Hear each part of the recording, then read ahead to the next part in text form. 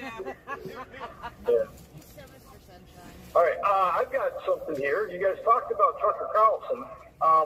Has anybody seen the Tucker Carlson interview with a person by the name of Mike Benz, B-E-N-Z? A little bit, Tommy said. All right, there you go, Tommy, with some more fun facts. So Jeff, I haven't seen the entire. It's like a 45-minute long interview, and I would, in all seriousness, every American should go watch it, because what they discuss is how the military, specifically the military, is involved in censorship of information to the American people, and that encompasses everything we lived through the last 3 or 4 years. And we all know that to be true, but this is like this guy worked in the industry. He has specifics, and it's always significant to me because it's the military. It's not just politicians doing it. It's the United States military. That's the most deadly force the world has ever known, targeting the people. And this guy is talking about it. I agree. Yeah, right. I had somebody had something sent in about it, and basically, in 2016, the forces, I don't know if they're military or not, but the forces that are used by certain three-letter agencies to topple other governments through the use of manipulation of whether it be media, social media, or the other divisive strategies. As soon as Trump got in, all of those nasty things that some agencies do were now turned, instead of outwardly, they were turned inwardly. Yeah, it's all the techniques that they developed over the last 20, 25 years, starting wars overseas against terrorism.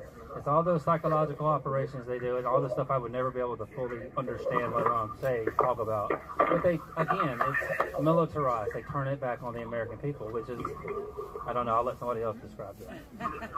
Yeah. So I guess where I'm going with this, I do have a link to it, but I didn't, it was too quick. I had like 2 minutes before the call, so I will get the link. I believe I sent it to a number of people, and Tommy, I'll send it to you, but you've already seen it. But for anybody listening, I believe it's at tuckercarlson.com, and the title is the Censored the National Security State of Inversion of Democracy.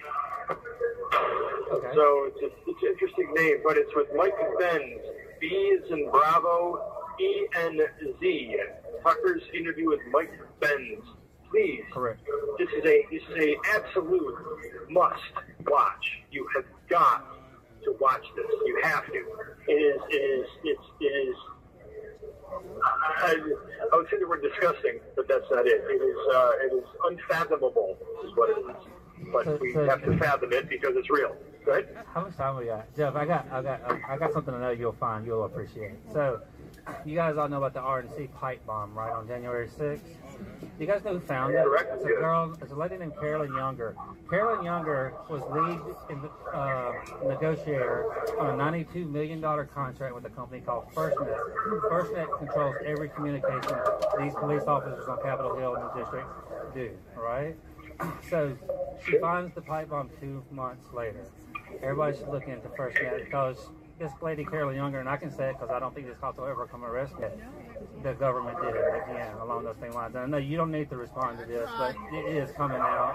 And when we prove this, I've been told once we prove that the government did this and they're close to doing it, everybody gets a new trial. Is the quote.